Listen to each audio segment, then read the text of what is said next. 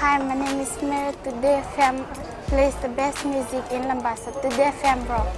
My name is Thomas. I'm here in Nakasi and I like to listen to Today FM because it rocks. My name is Milenia. Today FM rocks here in Singotoka. My name is Elkriki and Today FM rocks here in Tabwa. My name is Mary Jane. I love listening to Today FM here in Ba. Today FM rocks. My name is Ilay Tiambal and I love listening to Today FM.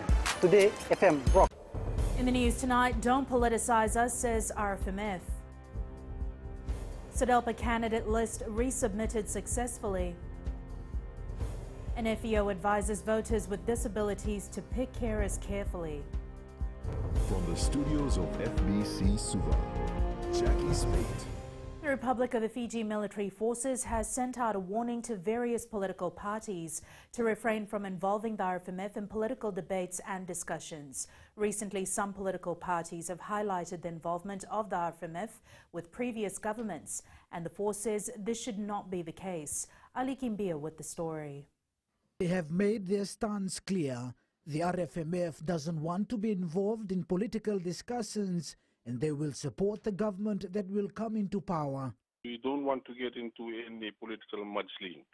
As much as we want to be out of the political discussions between political parties, we are apolitical and we hope that we can move forward in that way. Kaloniwai says political parties should discuss ideas and policies that will benefit all Fijians. It's just that a matter of the political parties being mature politically in terms of the way they discuss things, they discuss issues that concern the nation as a whole. The RFMF, together with the Fiji Police Force, will play a major role in safeguarding the interest of all Fijians through upholding the law. We will continue to support the government of the day, and whatever government comes into power, the RFMF will be there.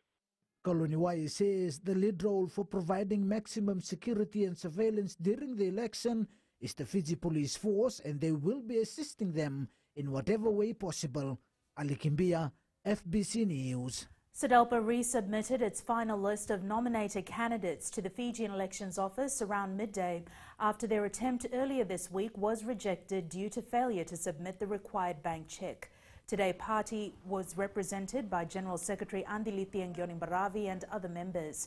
They returned to the Elections Office with their 51 list of nominees who will contest the election and a banker's check covering a $1,000 payment for each candidate as required. SODELPA is now the second political party contesting next month's election to submit their list of nominated candidates. The nominations we have received today are in order as per the requirements of the law, and it will now be processed as per the Electoral Act, and we will be carrying out verifications and we will respond to SODELPA within the next 48 hours. We expect it to be received by 4 o'clock tomorrow. We are confident that everything will be all right. Unity Fiji Party will not have the full 51 provisional candidates for the upcoming general election. Party General Secretary Satish Kumar has revealed to FBC News that they will only have 40 provisional candidates. Kumar says they have announced 14 provisional candidates so far and will most likely announce the remaining 26 tomorrow. Kumar says they are looking at the quality of provisional candidates and capitalizing on them to get more votes. He says they will be filing their nomination with the Fijian Elections Office tomorrow. The party will be releasing their manifesto once the candidates' ball draw is done. It seems that SODELPA leader Sitiveni Rambuka's claims about party president Ratanaingama Lalambalavu's appointment as party deputy leader was wrong all along. An adamant Rambuka had told FBC News twice this week that Ratanaingama was the official deputy party leader. Rambuka had stuck to his guns, despite his claims being denied by SODELPA General Secretary Andiliti Ngionibaravi. On Monday, a visibly upset Andiliti demanded that FBC News retract the story in which Rambuka had made the claims and also accused FBC of bias, despite Rambuka being on record. However, in a statement yesterday, Ratanaingama supported Andiliti's claims, saying SODELPA does not have an official deputy leader and any future appointment can only be made by the party management board. When questioned again today, Rambuka says he will not comment on the issue any further because Ratanaingama is his superior and whatever decision he makes is final. The Fijian Elections Office has resumed voter service centre operations around the country. It will continue until November 13th. This means registered voters who may have lost or misplaced their cards can still obtain replacements now that registration of new voters has closed. Voters can no longer change their details and polling venues. The option to change them closed last week Monday.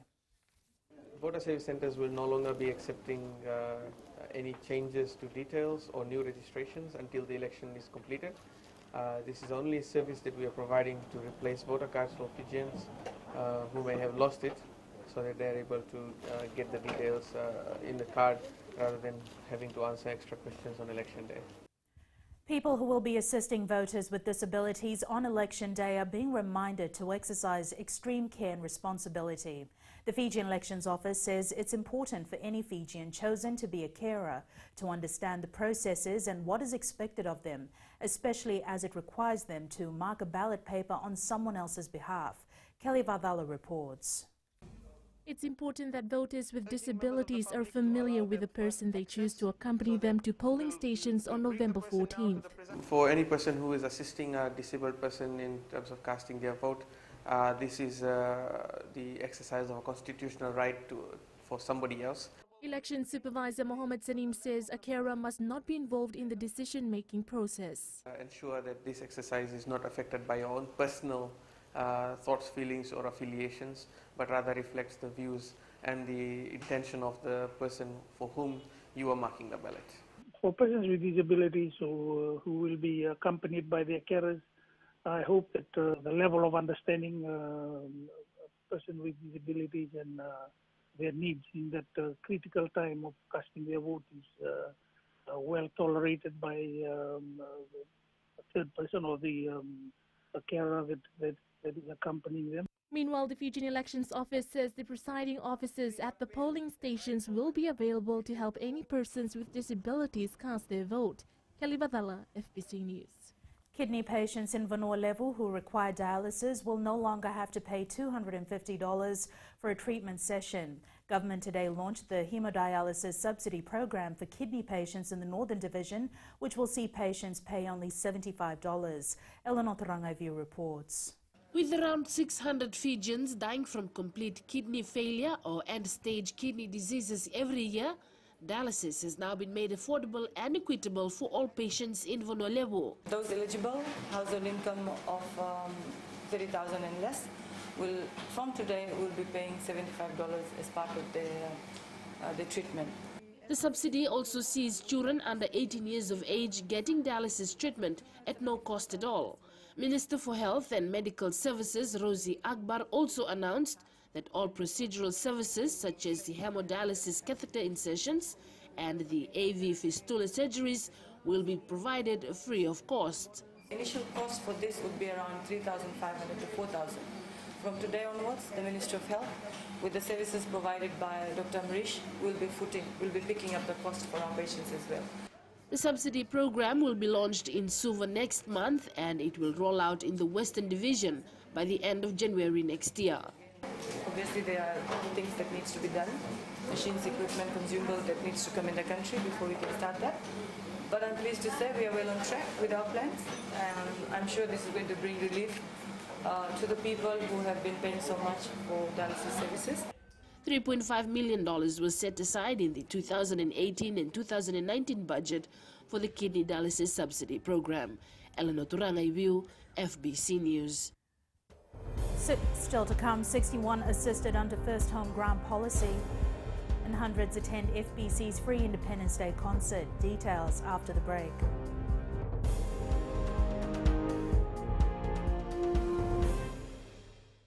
Bula, nevang go malakay leloma, ngongai nakas untuk makarong ng Bula FM, nambang dua na sere. Hoya ubasit sai lambasa, ya untuk talita ina warong ng Bula FM, nambang dua na sere. Gua do tumeli, ako na tao no hinga toka, talita kina na warong ng Bula FM, nambang dua na sere. Wana tunga ng Bula FM, nambang dua na sere nawaluan. Nevang go fani na tao no go singa toka, kita untuk talita kana Bula FM, nambang dua na sere. Bula FM, nambang dua na sere.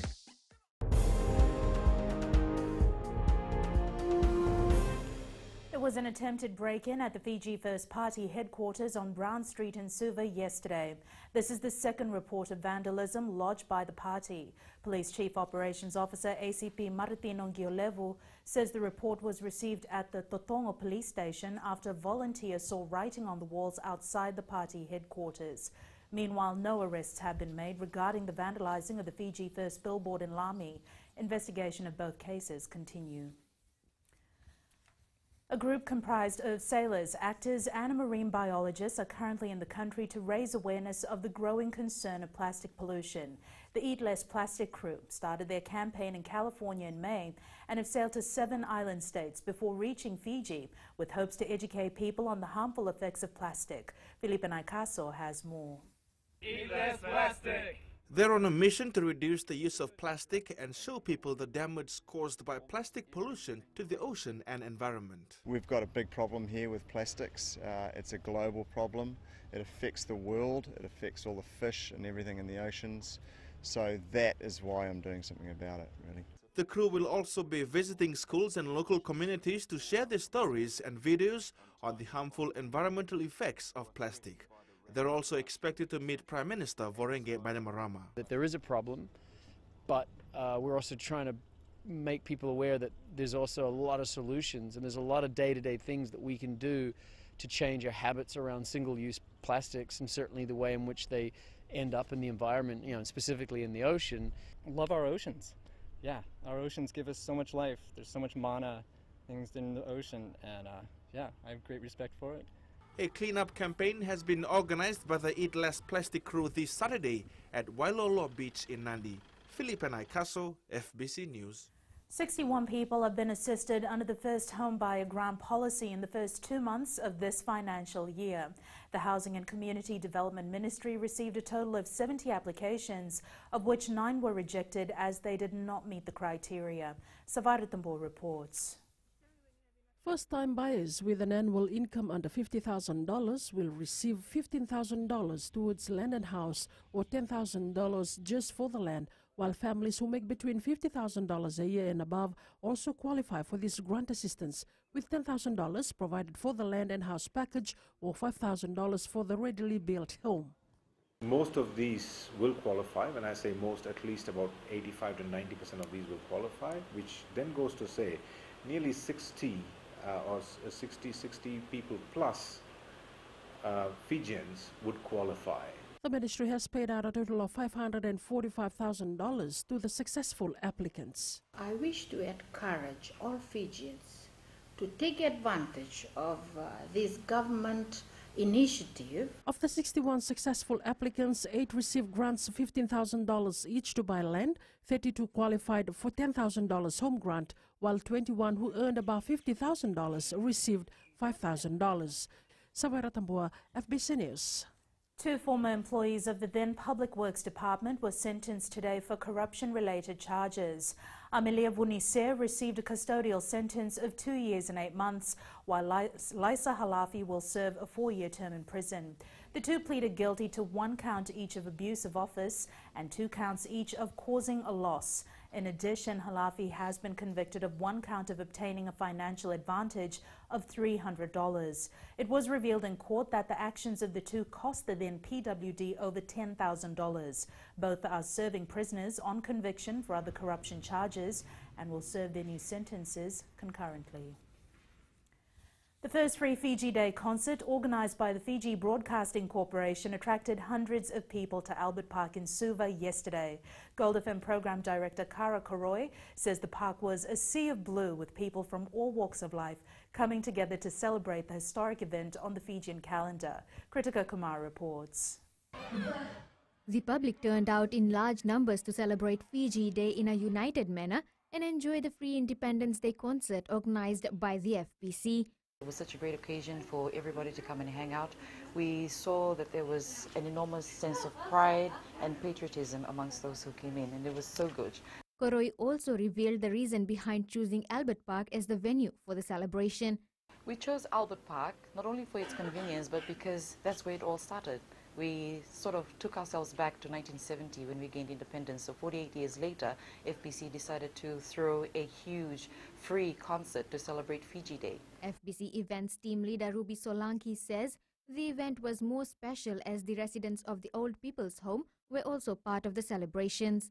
We had invited the residents of Old People's Home, and they all turned up to the event, and just seeing them enjoying themselves throughout our entire event. And we saw little kids coming out in their blue colors with the Fiji flags. The theme for Fiji Day was Give Back to Fiji, and it was a great time for families and friends to come together and enjoy the 48th year of independence. Kritika Kumar, FBC News. Coming up in sports later with Jamie, winger Salesi Rayasi shines for Auckland in the Mitre 10 Cup. But before that, here's Rachel with all the day's business updates. Thanks, Jackie. Good evening, and coming up after the break, final preparations for Prime Minister's awards underway. And in Growing Fiji, FRA finds new way to fix potholes. Stay with us.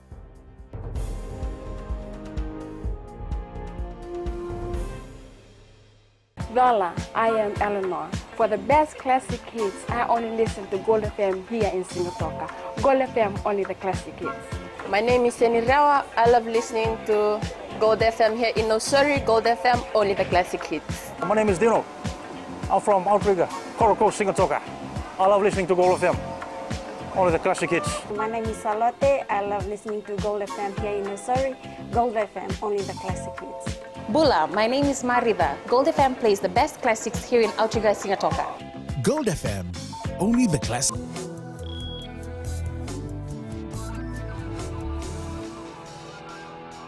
In business tonight, the date of the 2018 Prime Minister's International Business Awards has been finalized and preparations are now underway. The premium business event will be held at the Sofitel Fiji Resort and Spa on November 24th. This year's awards will feature 12 categories recognizing all sectors of the economy. Investment Fiji Chief Executive Gudamula Tuit says many businesses have shown interest in the awards. He says the most sought-after categories are the best small business operating internationally, as well as the Young Entrepreneurship and Excellence in Innovation Awards. Also, he says there is a growing interest in other categories and encourages more Fijian businesses to apply. And we now join Sunifa from HFC Bank with the latest from the trading markets. Let's have a quick look at the global foreign exchange markets. The US dollar was steady against a basket of currencies today after investors drove US stocks to their worst fall in nearly 8 months overnight. This has also raised the stakes for US inflation figures due later tonight, as a high outcome would only stoke speculation of more aggressive rate hikes from the Federal Reserve. Closer to home, monetary policy won't change the Australian economy's speed limit, so it might take a while for them to absorb spare capacity in their labour market. Later tonight, we have Bank of England's Governor Carney's speech, followed by US inflation figures and New Zealand's Performance Manufacturing Index for September. That's all from HFC Bank for now. Vinaka. Thank you, Sunifa. On to today's exchange rates. The Fiji dollar showed gains against the US greenback as well as the Aussie and the Kiwi dollar. Meanwhile, while gaining against our major trading partner, our dollar showed some minor slippage against the other currencies we cover. As for the commodities market, oil prices dropped to close at $72 a barrel. Gold was on the rise to close at $1,192 an ounce, and silver dropped slightly to close at $14.30 an ounce. And in Growing Fiji tonight, the Fiji Roads Authority has adopted a new method of fixing potholes. Concerns have often been raised that despite repairs being carried out, potholes often reappear in the same places after heavy rain. Pranisa Prakash reports.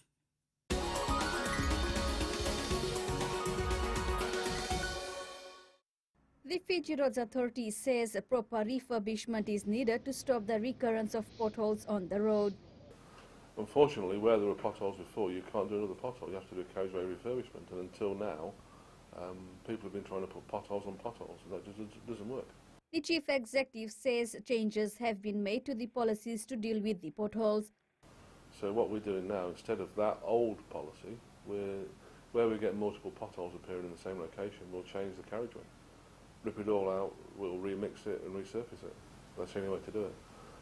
Even the contractors know you can't put potholes in potholes, but they had no choice in the past. We've changed that policy now to not do it anymore. Meanwhile, the drivers are saying more work is needed to fix this problem. We need more work. All the drivers in Fiji, they know it. So I think more is required to be done on Fiji roads, right around. Yeah, there's too many potholes on the road. Some more to be done. The Fiji Roads Authority has been allocated a total of $563.1 million in the 2018-2019 national budget to repair the road networks. Pranita Prakash, FBC News.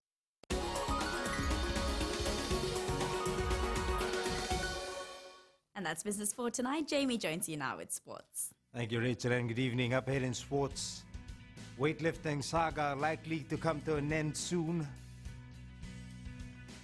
And Fiji and Drua gunning for top of the table finish. This and more coming up.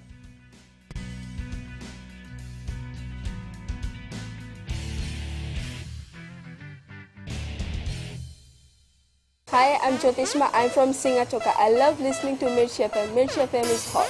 Mirchi FM is #1. I'm Charlene Robert. Mirchi FM rocks in Lambasa. I'm Soname Nasori Jackson. Mirchi FM is hot. My name is Raymond Dutt. I'm in Baba Singh Alliance. Mirchi FM is hot in Lambasa. I'm Pritika from Jax Nasori. I love listening to Mirchi FM here in Nasori. Mirchi FM is hot. Mirchi FM, it's hot.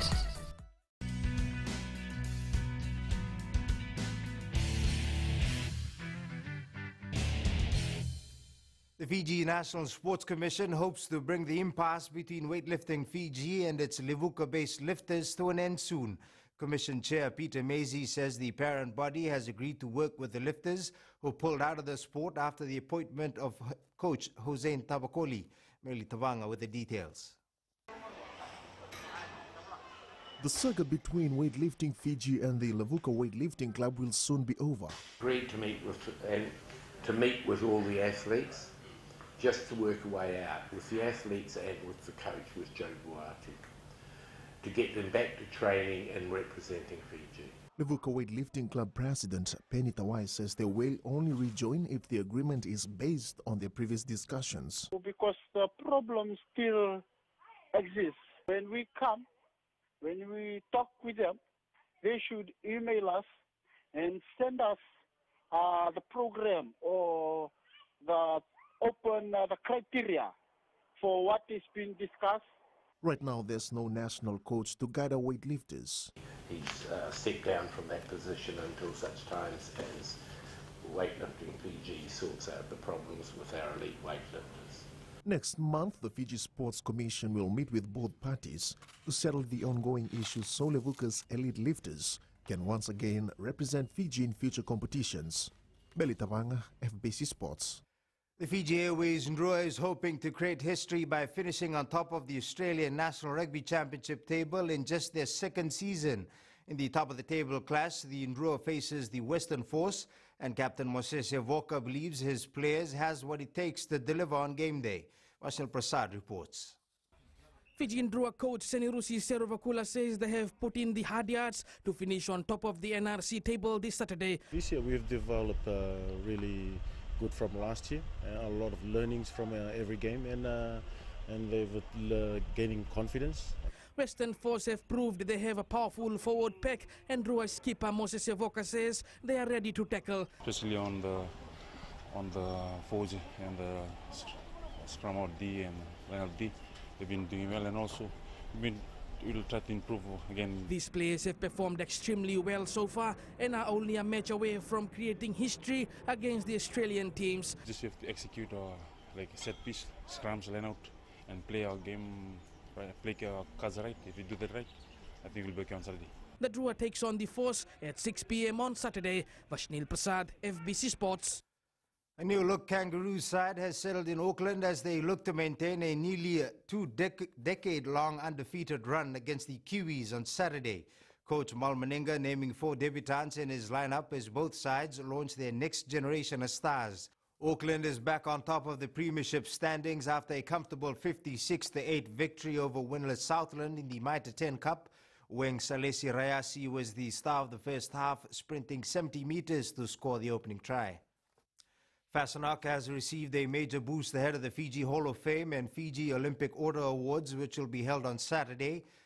Erosito Consultants Limited throwing its support for Fasanok through sponsorship of the event. The company not only has a long history of assisting Fasanok and local sports federations, but athletes as well. We've also had some sporting people who we employed in the past, such as Leslie Copeland, the javelin thrower. We employed him, I think it started around 2012 if I remember correctly. Andrea Whiteside, badminton. Elijah Erasito, Thierry Erasito, and Kamoy Erasito.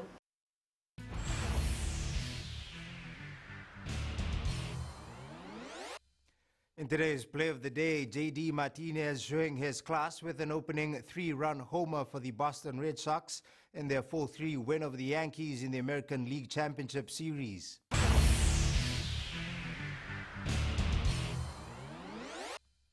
That's it from Sports Tonight. Join Angie later on with weather and in new media. Take a look at Google's soon-to-be-released Pixel 3 smartphone. That's coming up.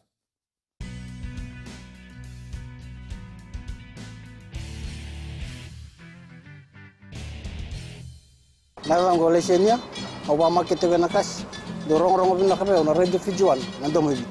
Ayaw binyana, dito barong na radio Fijuan, nandong ibisi, hindi natoka. Guado ilaisa ingatoka, rong-rong bin na heramakawa ina radio Fijuan ingatoka. Radio Fijuan, nandong ibiti.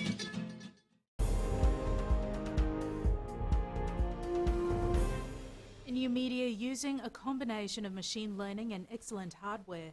Google's newest phone takes on Apple and Samsung's flagships. It's weather time now with Angie.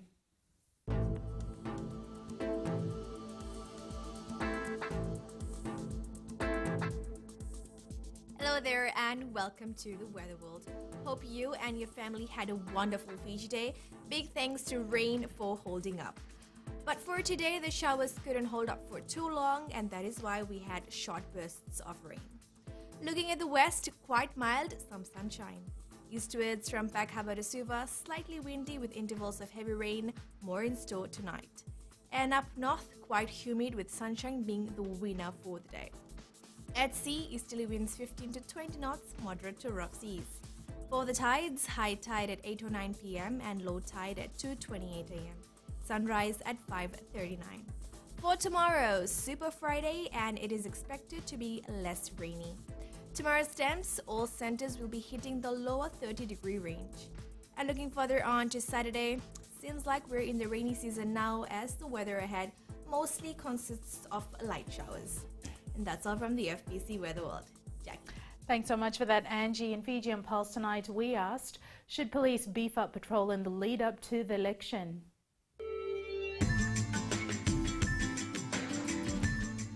I believe there should be more police patrol, just for security reasons. Should be more patrol because of there to be protection in the public, more protection in the public. Yes, we need more police, especially during elections for people's safety.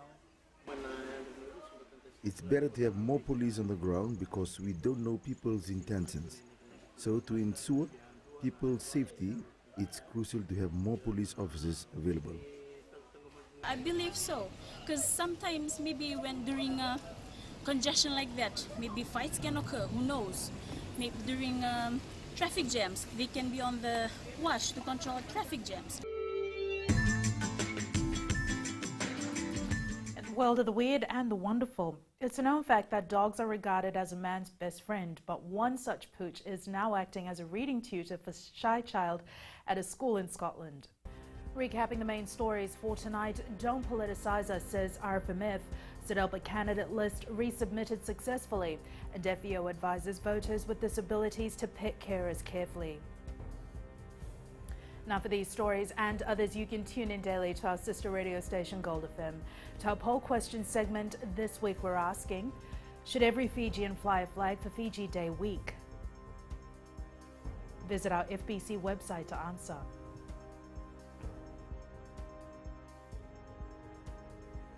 Before we go, our shot of the day. Fijians around the country celebrated the 48th Independence Day in style. This picture was taken at Ravi Ravi Estate in Savu by Alice Samira. Remember, you can send us newsworthy pictures and videos on email fbcnews@fbc.com.fj or share it with us via Facebook page FBC News. You can also follow and tweet us your news tips at FBC_news or simply #FBC News. That was your FBC News for tonight. From the team and I, stay safe. Good night.